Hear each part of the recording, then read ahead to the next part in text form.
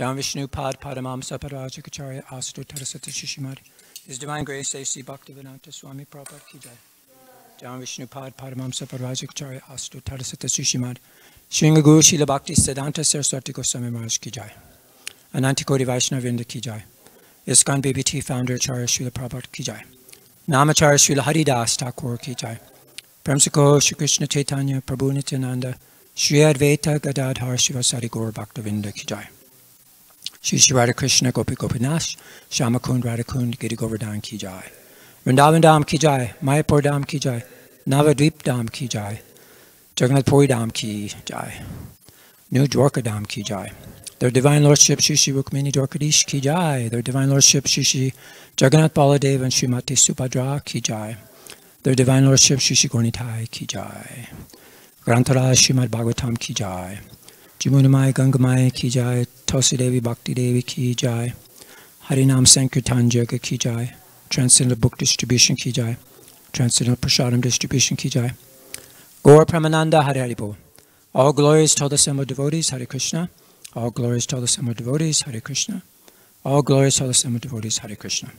All glories to Sri Sri Guru and Sri Gauranga. Glories to Srila Prabhupada.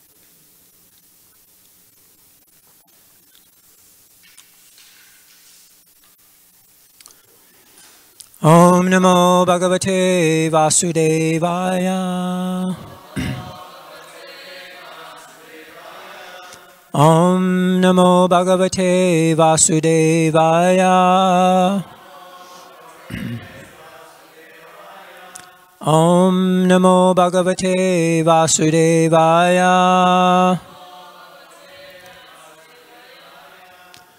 So today we're reading from the Srimad Bhagavatam. This is the second canto of the Cosmic Manifestation, Chapter 9, Answers by Citing the Lord's Version. It's 299. Yeah, text number 9. And today we'll discuss the topic of Sanklesha. So this talks about the 5 kinds of material afflictions that are going to be described in this particular verse and purport. So it's interesting how there's always 5 kinds of something. There's 5 different kinds of miseries. There's 5 kinds of ignorance. There's 5 kinds of this and that. And one time, Satsut Maharaj asked Srila Prabhupada in a letter, he said, why is this, why do they have so many 5 kinds of these and that and this? And Prabhupada said it's been a custom. It's, you know, it's kind of hard to find out the reason how it started, but he said it's a custom. Just like when you do pujas or fire sacrifices, you have to have 5 different kinds of items, like 5 jewels, 5 types of this and that and that. But he said we're just satisfied with 5 types of powders. So you see, like Rabindranath just does different color powders. That's what we do, basically. But anyway, we're going to discuss about these 5 kinds of different things, and just kind of going down that path, we'll see how what we can learn from this. So these are the verse today. Tasmai salokam bhagavan sabhajitaha. Salokam bhagavan sabhajitaha. Sandarshayamasha paramam nayat param. Vyapeta sanklesha vimoha sadvasam. Swadrishtavadbir purushar abhistuttamaro.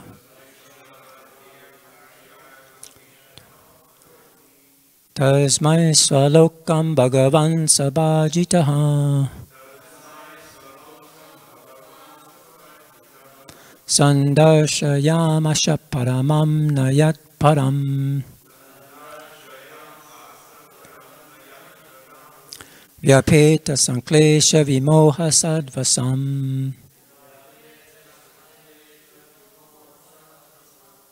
Swadhishtavadbir purushar abhishtutamaro.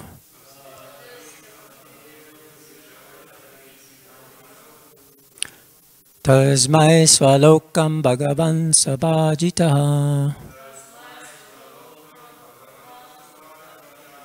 Sandarshyamasya Paramam Nayat Param Vyapeta Sanklesha Vimoha Sadvasam Swadvistavadbir Purushar Abhishtu Tatmaro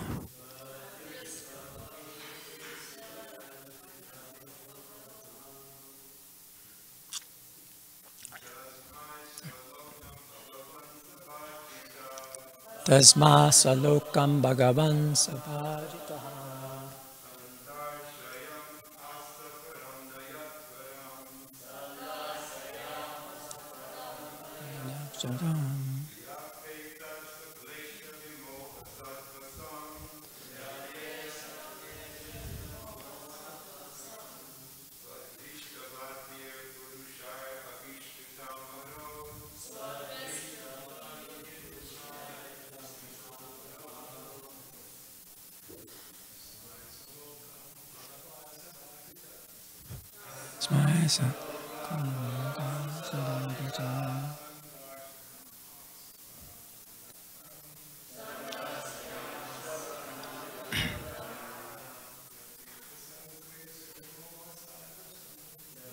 Ekasanklesha Vimoha Sadvasam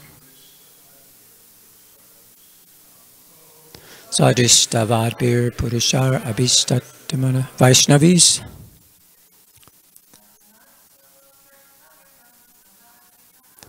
Tasmai Swalokam Bhagavan Sabhajitaha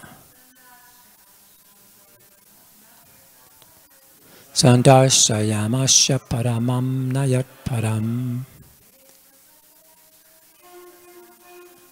Vyapeta Sanklesha Vimoha Sadvasam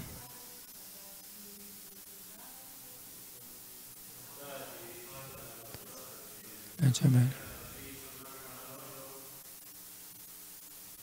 Okay, is it hard to read? What's that?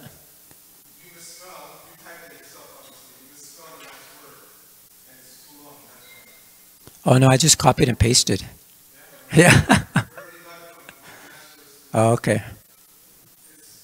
Okay.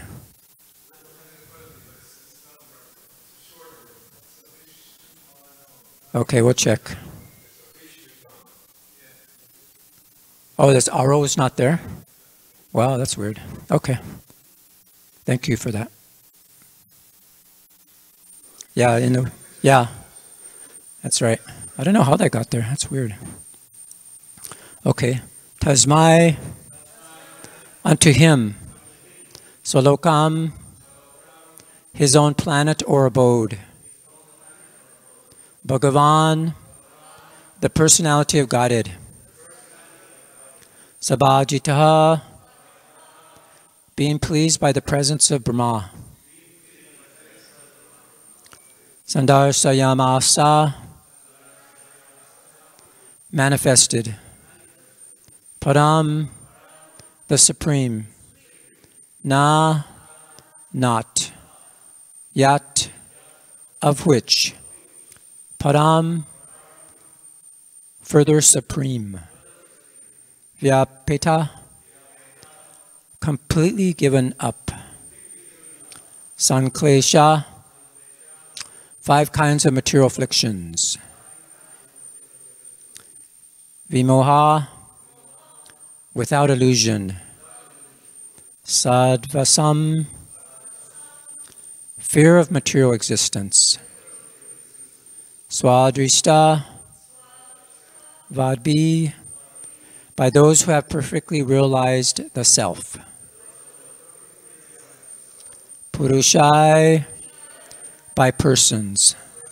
Abhistutam, worshipped by. Translation and purport by Srila Prabhupada. The personality of Godhead, being thus very much satisfied with the penance of Lord Brahma, was pleased to manifest his personal abode, Vaikuntha, the supreme planet above all others. This transcendental abode of the Lord is adored by all self-realized persons, freed from all kinds of miseries and fear of illusory existence. Purport. The troubles of penance accepted by Lord Brahma were certainly in the line of devotional service, bhakti. Otherwise, there was no chance that Vaikuntha or Svalokam, the Lord's personal abodes, would become visible to Brahmaji. The personal abodes of the Lord, known as the Vaikunthas, are neither mythical nor material, as conceived by the impersonalists. But realization of the transcendental abodes of the Lord is possible only through devotional service, and thus the devotees enter into such abodes. There is undoubtedly trouble in executing penance, but the trouble accepted in executing bhakti yoga is transcendental happiness from the very beginning, whereas the trouble of penance in other processes of self-realization, jnana yoga, dhyana yoga, etc., without any Vaikuntha realization, ends in trouble only and nothing more. There is no profit in beating husks without grains. Similarly, there is no profit in executing troublesome penances other than bhakti yoga for self-realization. Executing bhakti yoga is exactly like sitting on the lotus sprouted out of the abdomen of the transcendental personality of Godhead. For Lord Brahma was seated there. Brahmaji was able to please the Lord, and the Lord was also pleased to show Brahmaji his personal abode. Srila Jiva Goswami, in the comments of his Krama Sandarbha, annotation of Srimad Bhagavatam, cites quotations from the Brihat Anarkaya Aranyaka Upanishad, Vedic evidence. It is said that Yajnavalkya described the transcendental abode of the Lord to Garga, and that the abode of the Lord is situated above the highest planet of the universe, namely Brahmaloka. This abode of the Lord, although described in revealed scriptures like the Bhagavad Gita and the Srimad Bhagavatam, remains only a myth for the less intelligent class of men with a poor fund of knowledge. Herein the word Swadristavadbi is very significant. One who has actually realized his self realizes the transcendental form of one's self. Impersonal realization of self and the Supreme is not complete, because it is just an opposite conception of material personalities. The personality of Godhead and the personalities of devotees of the Lord are all transcendental. They do not have material bodies. The material body is overcast with 5 kinds of miserable conditions, namely ignorance, material conception, attachment, hatred, and absorption. As long as one is overwhelmed by these 5 kinds of material miseries, there is no question of entering into the Vaikuntha lokas.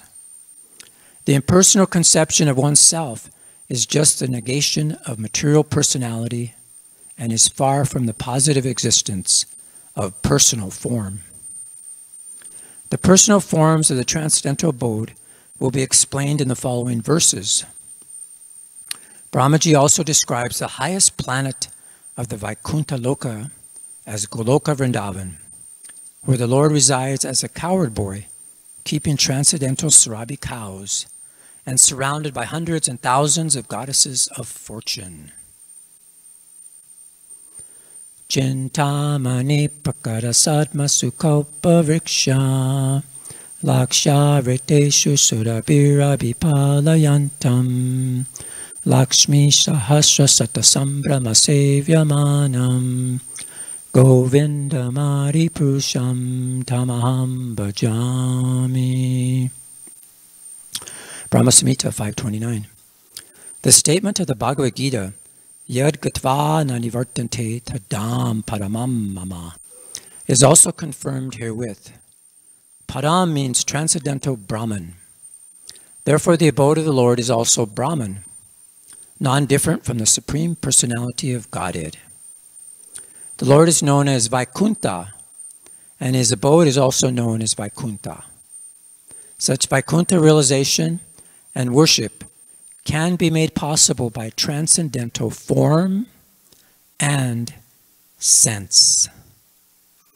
Jai Om Gyana Timananda Shah Gyananjana Salakaya Chaksus Unme Tamena Tasmai Sri Gurve Namaha Sri Chaitanya Manobhistam Stapitamena Bhutale Swayamupakadamayam Dadati Swapadantikam. Jai Shri Krishna Chaitanya Prabhu Nityananda Shri Advaita Gadadhar Srivasari Gaura Bhaktavinda. Hare Krishna, Krishna Krishna, Hare Hare. Hare Rama, Rama Rama, Hare Hare. So the verse again. The personality of Godhead, being thus very much satisfied with the penance of Lord Brahma, was pleased to manifest his personal abode, Vaikuntha, the supreme planet above all others. This transcendental abode of the Lord is adored by all self-realized persons, freed from all kinds of miseries and fear of illusory existence.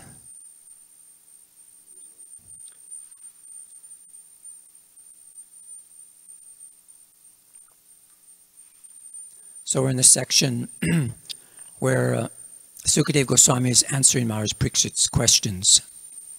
And one of the questions is, what is the nature of the Lord in transcendence? So this particular answer is being described in this pastime of how Lord Brahma was looking for his source, and then he went down the lotus flower, then he heard tapa, and then he performed austerity, following the instructions properly, and then he was revealed. His penance was revealed to him. Krishna revealed himself and the spiritual world. So we see that depicted here.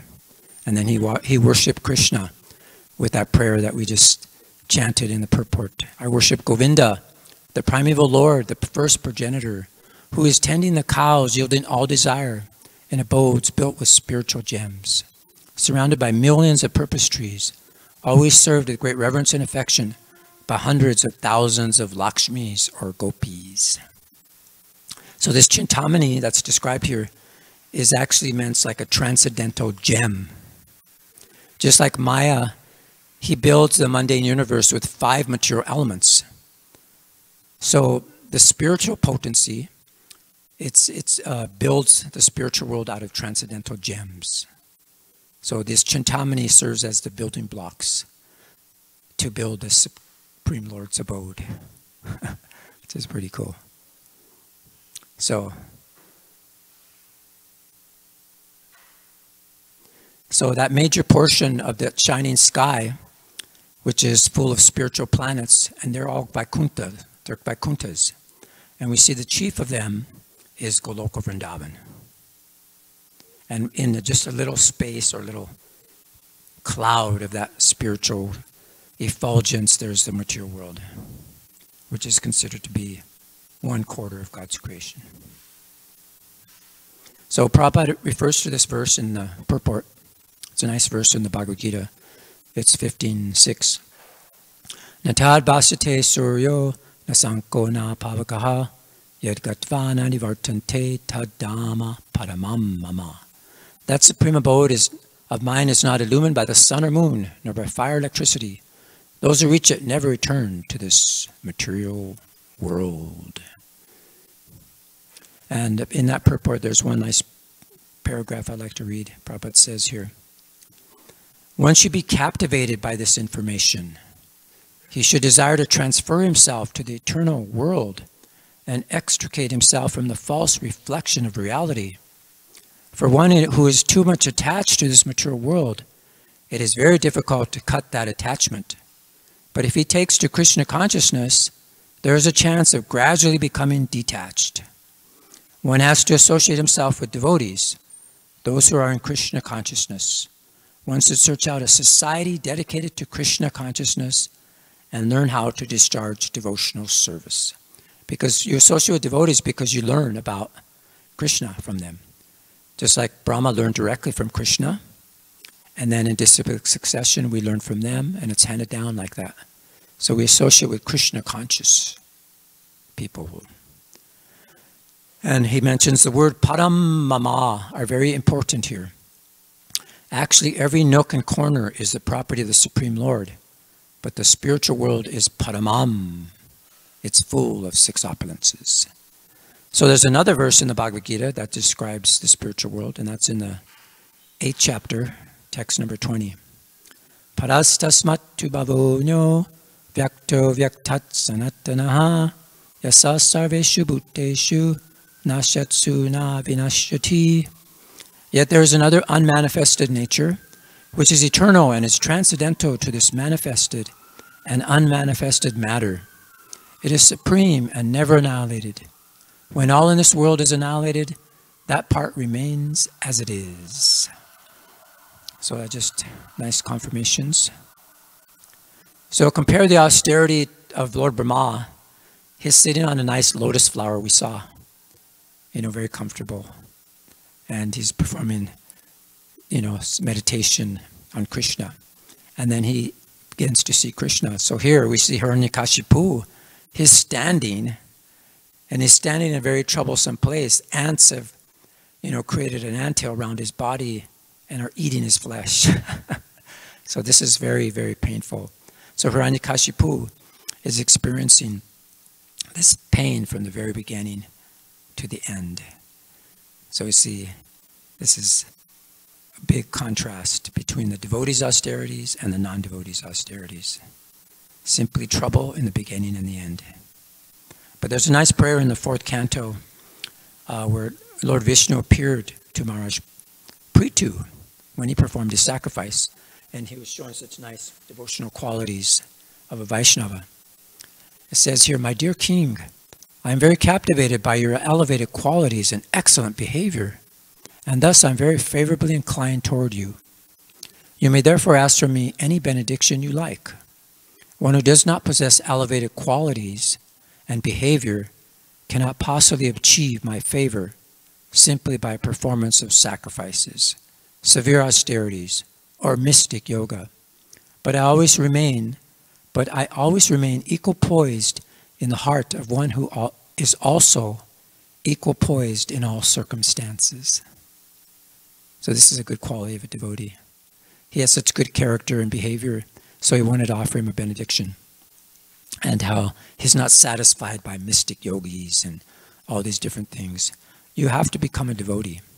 And Prabhupada mentions the qualities of a devotee in the purport. He mentions 26. I'd just like to read those real quick. Kind to everybody, does not quarrel with anyone, fixed in the absolute truth, equal to everyone, faultless, charitable, mild, clean, simple, benevolent, peaceful, completely attached to Krishna, has no material hankerings, meek, steady, self-controlled, does not eat more than required, sane, respectful, humble, grave, compassionate, friendly, poetic, expert, and silent. So Krishna is very satisfied if we develop these transcendental qualities. And if we become a pure devotee, we follow the instructions of the spiritual master. That's our austerity. Like Lord Brahma, he followed the instructions of Krishna. If we follow his instructions, that's our austerity. Then we will develop these qualities. So we talked about sanklesha, which means sufferings. And there's described 5 different kinds. And so all throughout the Prabhupada's books, he describes these different sufferings. But there's actually more than 5. So there's a nice verse here from the 1st canto. This is in the 5th chapter, text 40. This is Narada Muni speaking to Vyasadeva. He said, "Please therefore describe the Almighty Lord's activities, which you have learned by your vast knowledge of the Vedas. For that will satisfy the hankerings of great learned men, and at the same time mitigate the miseries of the masses." So the masses, it's miseries of the masses, of common people, who are always suffering from material pangs. Indeed, there is no other way to get out of such miseries. So Narada Muni is explaining here from practical experience, he's asserting that the prime solution to all problems of material work that we experience here in the material world is to broadcast widely the transcendental glories of the Supreme Lord. And he acknowledges here that there's all masses of men, like there's good men, there's bad men. We know there's 4 types of good men. You know, they surrender to Krishna, and there's 4 types of bad men who never surrender to Krishna. It's described in Bhagavad Gita. But all of them, Narada Muni was concerned for all of them to become purified. And this is why we want to describe the glories of the Srimad Bhagavatam, of the Lord Krishna, to all these 8 classes of men. Because Bhagavatam is not meant just for a particular class of sect or men. It's for the sincere soul who wants to get out of this material miseries and get peace of mind. So here's another verse. It quotes this word sanklesha, which refers to unlimited miseries. So simply by chanting and hearing the transcendental name, form, etc. of the personality of God is Sri Krishna, one can achieve the cessation of unlimited miserable conditions. Therefore, what to speak of those who attained attraction for serving the favor of the dust of the Lord's lotus feet. So here we see it's described as unlimited miseries. And we know there's different paths. There's the jnana path, you know, but there's a bhakti path. So jnana, there's much endeavor, but bhakti automatically we can achieve. So Prabhupada mentions in the purport there at the end, he says, the great sage Maitreya now gives the final answer to all the questions of Vidura. Devotional service to the Lord is the ultimate means to mitigate all the miserable conditions of material existence. The path of knowledge, or that of mystic gymnastics, may be adopted as a means for the purpose, but unless mixed with bhakti or devotional service, they are unable to award the desired result. So this is the difference between Hiranyakashipu and Lord Brahma. Hiranyakashipu, he had no devotion, he had no desire to please Krishna, just himself. But Lord Brahma, that's why his austerity was called devotional service, because he was trying to please the Supreme Lord. And here's another verse, Sanklesha, which talks about the threefold miseries. And it's describing how the conditioned soul has a treasure house of these kinds of tribulations. It's right in the verse. The Supreme Personality of Godhead, the Supreme Controller, is always full of transcendental bliss and is accompanied by the potencies known as Hladini and Samvit. The conditioned soul, however, is always covered by ignorance and embarrassed by the threefold miseries of life.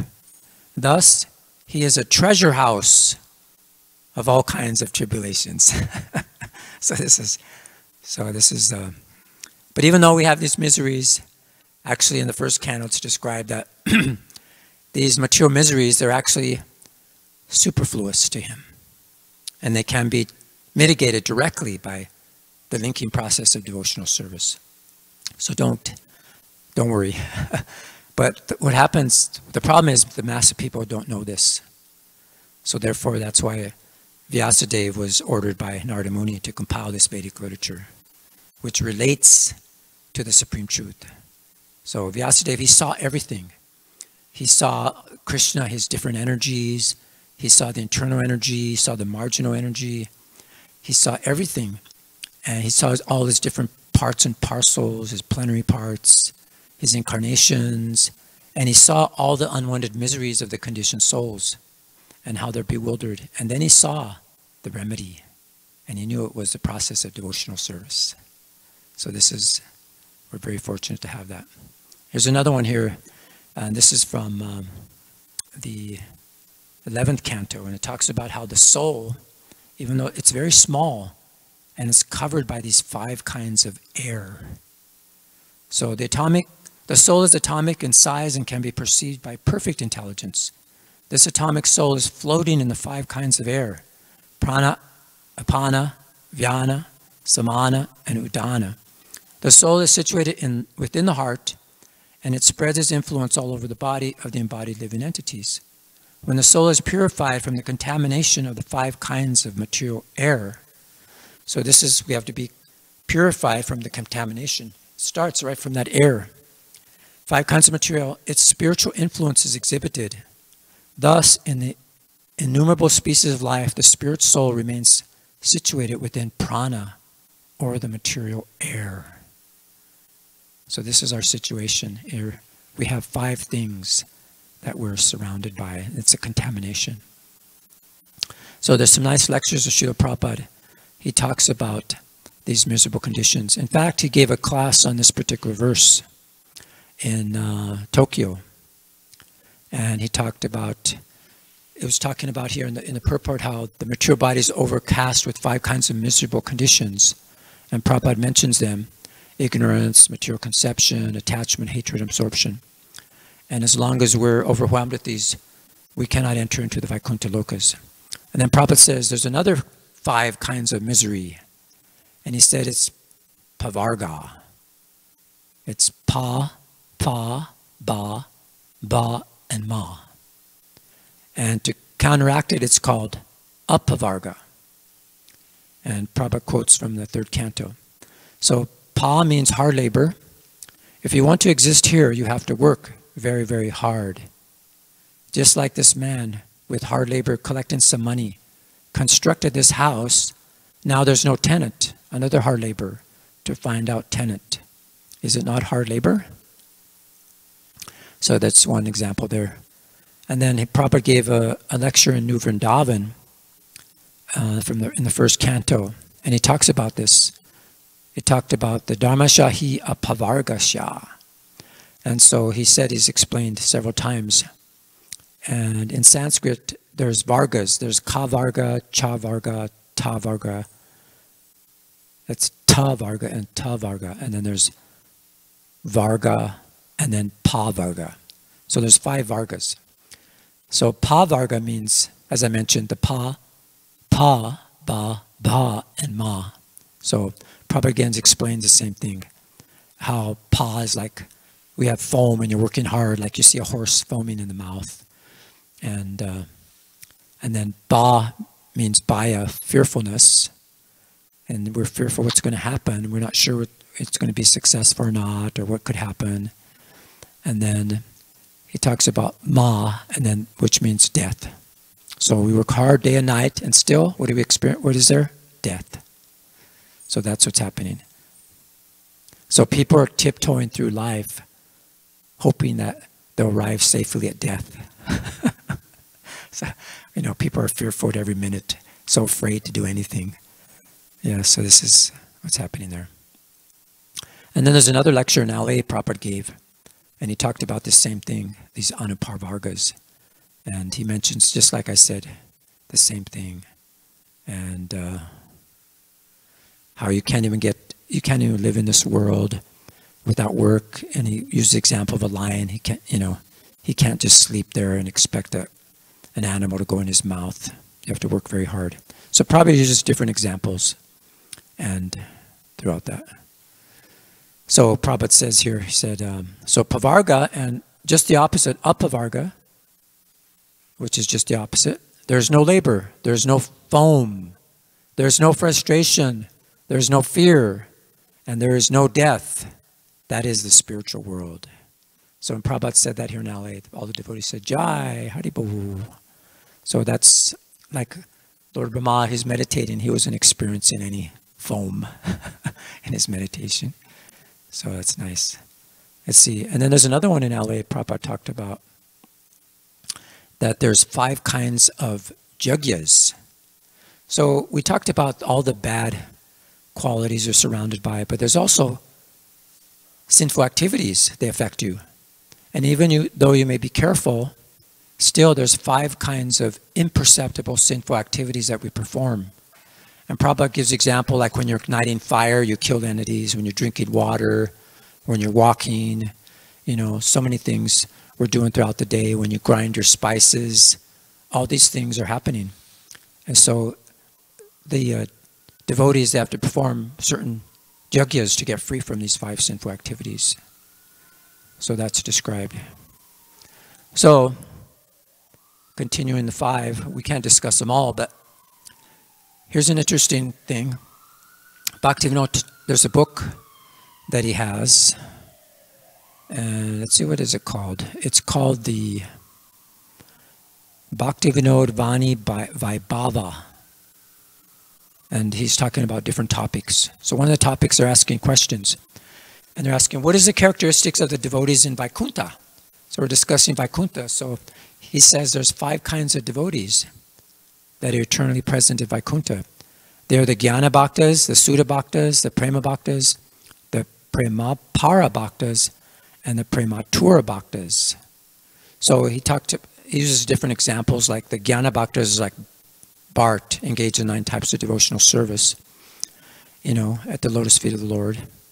They disregard liberation, and their devotion is mixed with Gyan. The Sudha Bhaktas are like Ambarish Maharaj, and the Prema Bhaktas are like Hanuman, only desire to serve the Lord with love. The Premapara Bhaktas are like Arjuna. He's just bound by pure love for Krishna. And the Prematura Bhaktas, such as Uddhava, are always overwhelmed with their love for Krishna. So that's nicely described there. And now, how many types of cultivation of chanting are there? So guess how many there are? There's 5 kinds. So, cultivation of kirtan or chanting is extremely sublime. So that reciting the scriptures, glorifying the Lord's names and qualities, offering prayers, making humble appeals, chanting the holy name softly are the 5 kinds of cultivation of kirtan. So this is how it's described there. And then now listen to this one. So can namaparad be compared with any sinful activity? This is how he compares it. Remember we talked about the 5 kinds of sinful activities? He said if you multiply those 10 million times, still it cannot be compared with namaparad. So that's how powerful it is there. So there's a nice prayer. We don't have time to chant it, so I'll just go to the verse that relates to today's topic. This is the verse. Hari Haraya Nama Krishna, the nice Nam Sankirtan. So here's one talking about 5 that's described by Narottama Das Thakur. Echai Goshai Jar Muitar Das Tasabada Padarenu Moda Panchagras.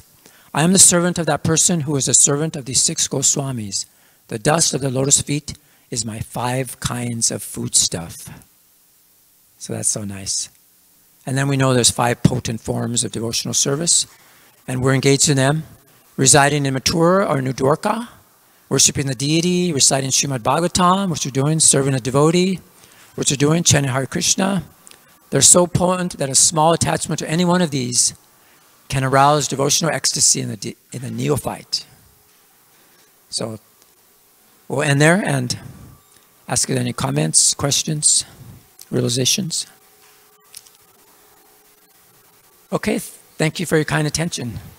All glories Srimad Bhagavatam. All glories to Srila Prabhupada.